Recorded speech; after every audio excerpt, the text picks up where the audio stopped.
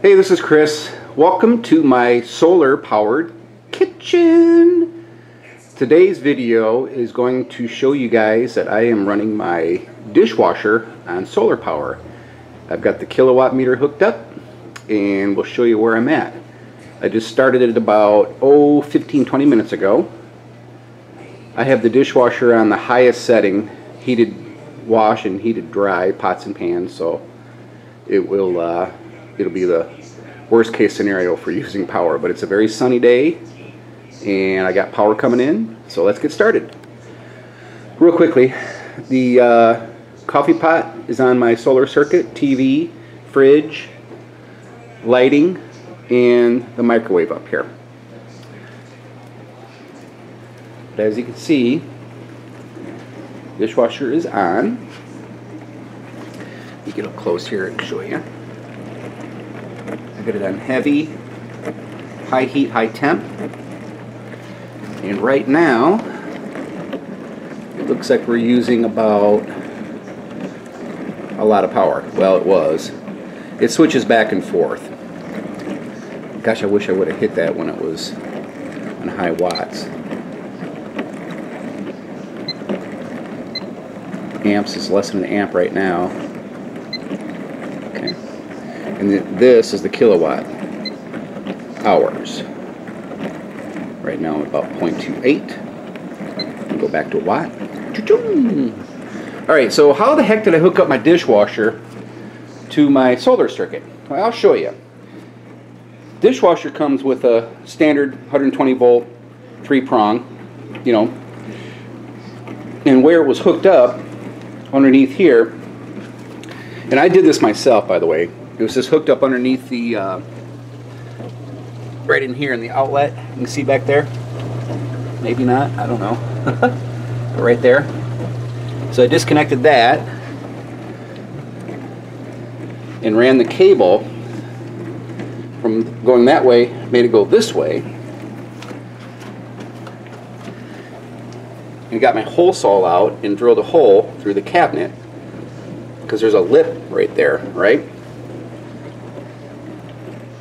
Got a heavy-duty extension cord here, and then, oh my goodness, oh.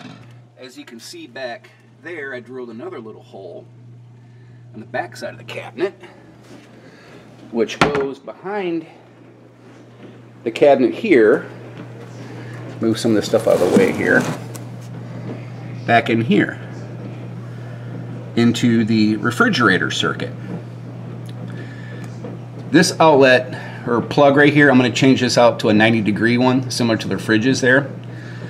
But I also have it on a surge protector too. High joule rating, so it takes the stress out of you know, the ons and offs and all that stuff.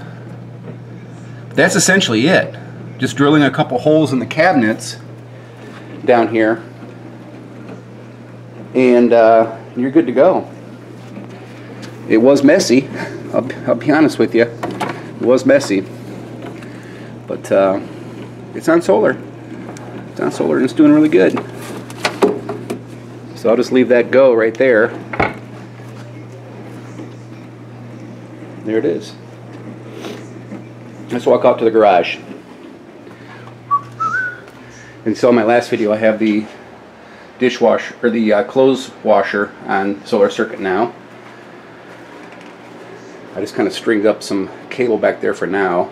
I kind of like having an extension cord just in case I need to use power in the house on something weird that I need to do.